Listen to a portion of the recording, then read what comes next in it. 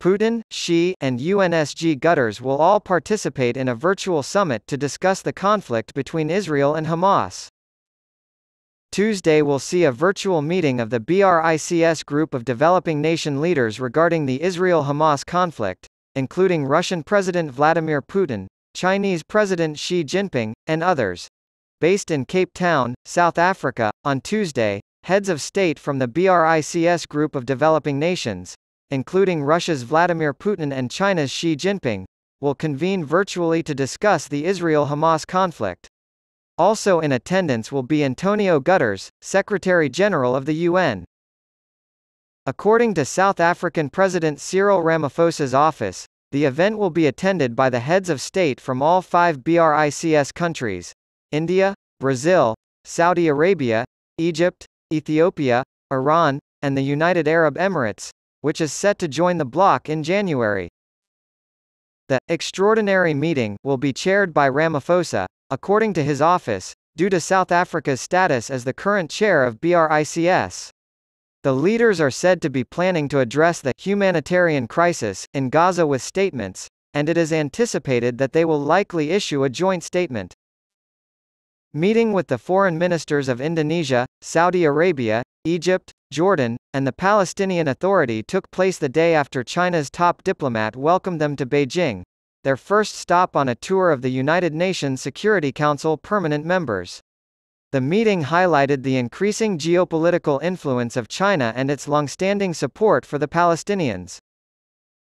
Despite taking a more measured stance toward the Israel-Hamas conflict, Russia is still in a position to strengthen its position as a world power broker. Putin has spoken out against the Hamas attacks on southern Israeli towns on October 7, which led to Israel's offensive in Gaza. The Palestinian Health Ministry in the West Bank reports that over 12,700 Palestinians have been killed in Gaza. Additional 4,000 people are reportedly missing, according to officials there. Putin, however, has cautioned Israel not to blockade the Gaza Strip and has expressed concern over Israel's response. The BRICS group, which includes Russia and China among its prominent members, has positioned itself as an opposition to what is seen as the West's hegemony in international affairs. Unfortunately, the group's 5 present members have such divergent agendas that it has failed on multiple occasions to establish unified policies or stances. For a long time, India has maintained close ties to both Israel and the Palestinians, and the country aspires to be recognized as a developing world leader. South Africa has asked the International Criminal Court to look into allegations of war crimes by Israel in relation to the conflict in Gaza, and it has been extremely critical of Israel throughout the conflict. For a long time, South Africans have drawn parallels between the apartheid system of racial segregation and Israel's actions in the West Bank and Gaza.